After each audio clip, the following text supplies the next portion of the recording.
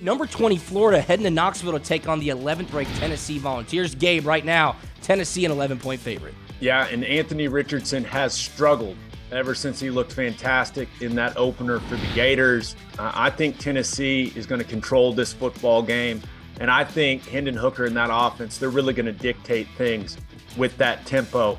I like the Vols big in Neyland Stadium. Yeah, Florida's won 16 out of the last 17. This is the biggest Tennessee's been favored in this matchup in 25 years. Hendon Hooker and the Vols offense, they're going to put up a lot of points. They'll cover the number, lay the 11 with Tennessee.